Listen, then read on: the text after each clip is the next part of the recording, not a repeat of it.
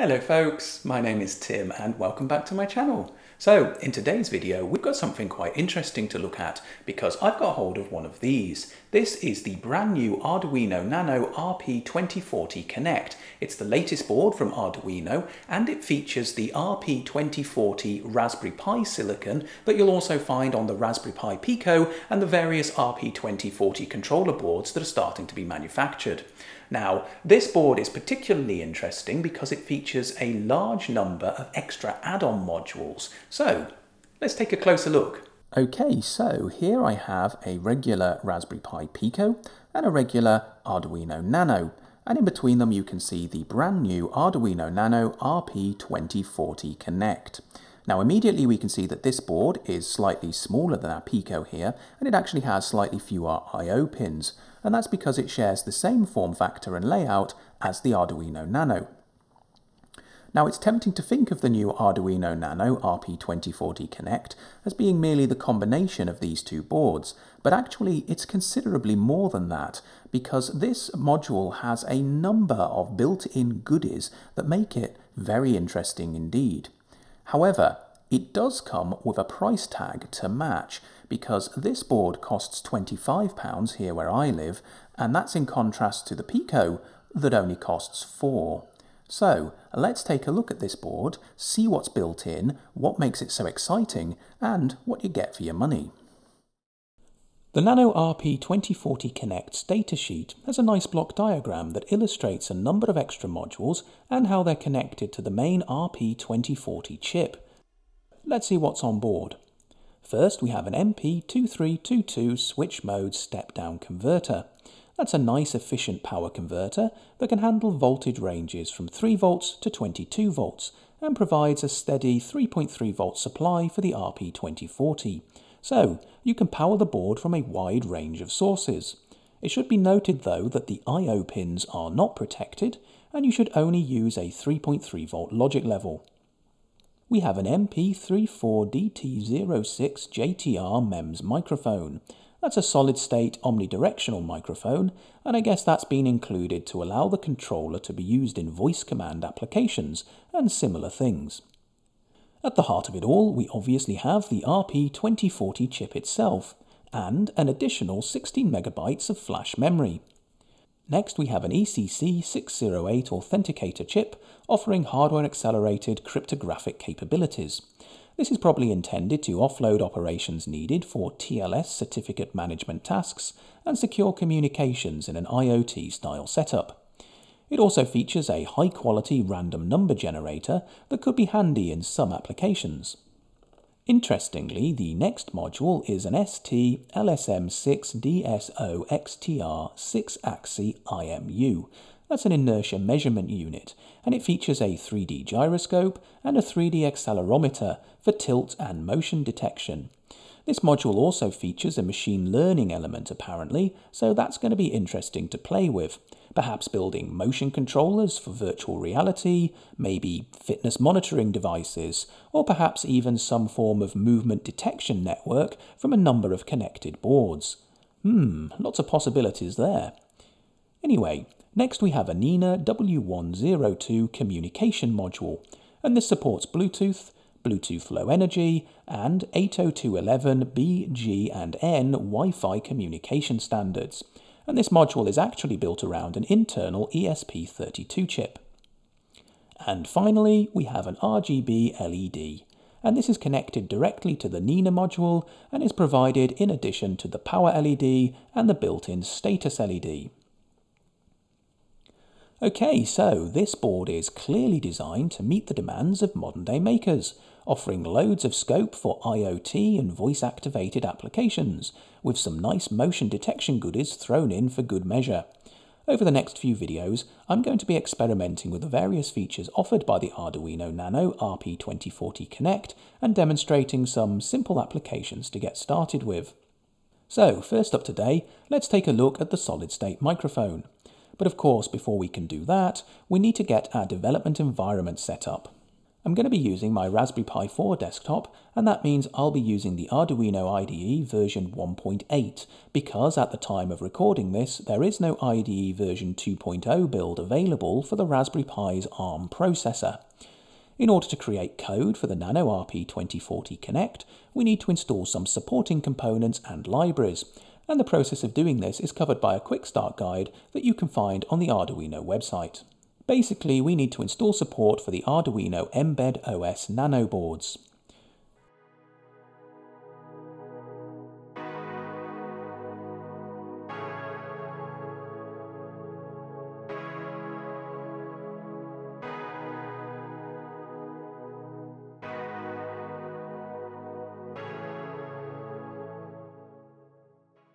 Okay, with that all done, let's test our new environment by compiling and uploading everyone's favourite Blink sketch.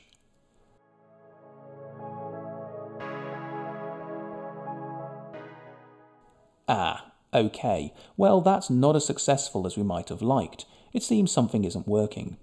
After a bit of searching around, I found a post on the Arduino forums that states you need to run a post-install script after installing the Mbed OS board support in the IDE. This script was hidden away at the location shown, though that path may change based on the version of the IDE you're using and the version of the board support package you have installed. Anyway, the script modifies the USB system rules on the host machine and just needs to be run once, with super user permissions. Now, I don't know if you need to do anything like this on other platforms, but once completing this step on my Linux setup, everything uploaded and worked great.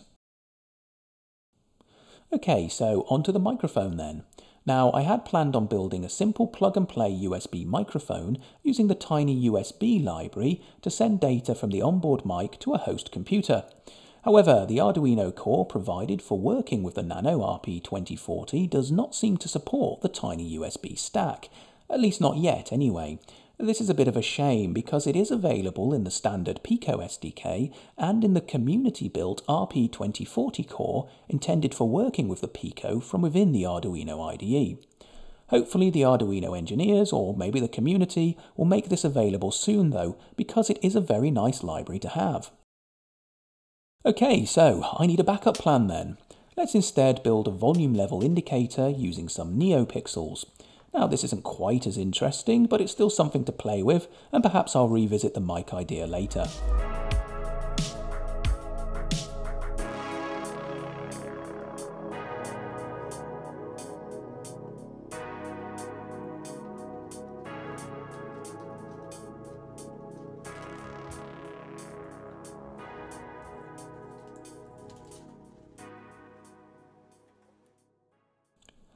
So to begin with, let's take a look at the built-in microphone example. This code shows us how to read from the microphone using the PDM library that's provided as part of the IDE support package. PDM stands for Pulse Density Modulation, and it's the method used to encode the microphone's audio data. However, we don't really need to know much about the specifics of PDM because the library is going to handle all of the details for us. So we can go ahead and just run this sketch now and see what happens. Well, that's pretty cool. It's visualizing the audio waveform using the serial plotter. So it should be a simple matter to take the output from this and instead plug it into some NeoPixels. And for this, we're going to need to install the Adafruit NeoPixel library, and you can find that in the Libraries Support section of the IDE.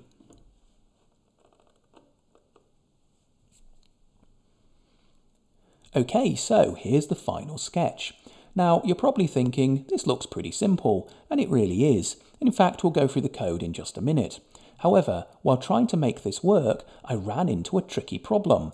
Both the PDM and the Adafruit NeoPixel library are, well, kinda broken, or at least incompatible.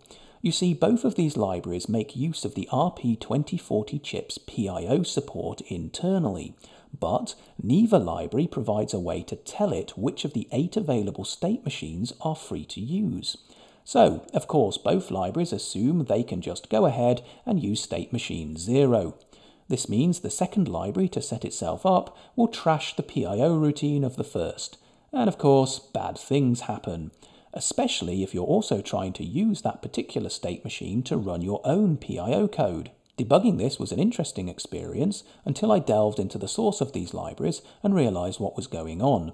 In the end, I needed to modify the Adafruit library to use the second state machine rather than the first state machine, and everything started working as expected.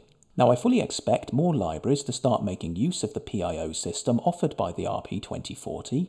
It is pretty awesome after all, but please, library authors, let us pick the state machines that you're actually going to run those routines on so that we can avoid these kinds of conflicts. Anyway, with that bug fixed, let's take a look at the code. So obviously we're going to begin by including the header files for the libraries that we're using, and then we need to define a number of constants that we're going to use. So here we're defining some constants for the PDM setup, and that's the number of audio channels. We have a single channel, it's mono, and the output PCM frequency. That's PCM rather than PDM. We also need to define some variables to hold the samples that we're actually going to get back from the microphone. So we have this sample buffer here, which is large enough to hold 512 samples. Next we have an integer which will actually tell us how many samples we actually put into that buffer, and that's declared as a volatile int. Now it's volatile because the samples are actually accumulated in a callback function that's called from an IRQ. So we need to declare the integer as volatile because it's accessed both from the main path of the code and from the IRQ handler. So yeah, we need to tell the compiler that that's what's going to happen. Now, next we have some constants for our LED strip. Now, I have my LED data line connected to the pin D2 on my Arduino pinout, which is actually GPIO pin number 25 as far as the RP2040 is concerned. Now, there is probably a enum tucked away somewhere which hides the actual GPIO numbers and it gives them the Arduino names, but anyway, whatever, it's pin 25, so that's what I've set up here. Now, my particular length of strip has just 20 LEDs on it, so the LED count is set to 20. Brightness, of course, is, well, the brightness of the LEDs, and I've set that to 50, which is approximately 1/5 of the maximum brightness. So once we've set up all of those constants, we can go ahead and create an instance of the Adafruit NeoPixel object, and that's called strip here. We're going to pass it the LED count, the LED pin, and a couple of configuration flags which describe the type of the NeoPixel strip which is being controlled. Now, if you're using a different NeoPixel strip to mine, you may need to configure this differently, but there's a bunch of different flags and they're explained in this comment underneath. Now, I'm using RGBW pixels at 800 kilohertz, but you can pick from amongst these flags if that's not the same as what you have. Okay, so now we come to our setup function. Now, there's not very much going on here in the setup function. We're just going to initialize the NeoPixel strip by calling begin and then show to set all the pixels to the off state. And then, of course, we need to set the brightness, so we'll just call set brightness. After that, we'll set up the serial interface, and that's literally just so that we can communicate error messages back over the serial monitor in case something goes wrong. Right, so now we're going to initialize the PDM library. So to do that, we need to call an onReceive method here to pass in a function that will be called from an IRQ handler when there's data to be sampled from the microphone. And that's this onPDM data function here. And we'll take a look at how that function works in just a moment. Next, we're going to set the gain of the microphone. Now, I've set this to -20 here, but that was a fairly arbitrary decision based on fiddling around with things and looking at the output on my pixel strip. I basically just picked something that I thought kind of looked nice with the audio inputs I was using. Okay, so once we've set up those properties for the PDM library, we can then call pdm.begin. Now, this takes the channels and the PCM frequency constants that we previously defined, and at that point, assuming everything went right, the PDM system is now running and the microphone will be collecting samples in the buffer provided. Now, if anything went wrong, well, we'll just print a little message over our serial interface, and then we'll enter an infinite loop because we can't really do anything useful with this program if the PDM microphone wasn't initiated properly. So that's everything for our setup function then. Let's take a look at the loop function. Now, the very first thing we're going to do here is to actually set all of the pixels to the off state for our pixel strip, and that's what we're doing here. After that, we'll then say if samples read, so if we have any samples, then we're going to go into this block of code. Now, we're going to loop over all of the samples here in this loop, and we're actually only interested in the largest sample from amongst the available set. So we're going to keep track of that in this samp max variable, and we're basically going to say within the body of this loop that samp max is equal to the maximum value of whatever it is currently, or the absolute value of the sample in the current location of the buffer. So the buffer samples can actually be negative. This is a signed value, but we're using the abs function to convert everything to the positive side of things, and then we're going to simply compare that to the current best sample using the max function. So once that's finished, samp max will have that value in it, and we can move on to the next bit. Now, the next bit is to decide how many pixels we actually need to illuminate based on the value of that samp max. So to do that, we're going to take samp max and we're going to divide it by the maximum value that it could possibly be, which is the maximum positive value of a 16-bit integer, only expressed as a floating point. Now, the result of this division is basically going to be a value between 0 or 1. So if the microphone reads back the absolute maximum value it can, then this calculation will return 1. If it reads back nothing, this calculation will return 0. And if it reads back halfway between the two, then we'll get 0.5. It's basically a linear range between 0 and 1 that corresponds to the range that the microphone can sample. Now we'll take that 0 to 1 scalar and we'll use it to multiply out the number of pixels we actually have in our strip. So if we get 1, then we'll light all of the pixels up, so that'll be 1 times the number of pixels. If we get 0, well, 0 times anything is of course 0, so we won't light anything. And if we get, let's say 0.5, then 20, which is the pixels I have, times 0.5 gives us 10, so we'll light up half of the pixels. So that works out how many pixels to light based on the sample value we got back from the microphone. So now that we know how many pixels we want to light, we can go into this loop here and actually light them up. So we need to work out the color first of all, because in my demo I want the pixels to start off as green, and as we climb higher and higher and higher, I want them to kind of merge through to red. So to do that, I take 255, which is the maximum color contribution for a single color channel. That could be red, green, or blue. And then I divide it by the number of LEDs we have. And that basically calculates a kind of step increment, such that if we take 20 steps, we'll arrive at the 255 maximum value. So you can see how that basically works out the step or the difference we need to adjust each pixel as we move from pixel to pixel. We can just multiply it out by I, which is the current pixel position or the index of this loop basically. So once we've worked out what that step value actually is, then we can plug it into this function strip.color.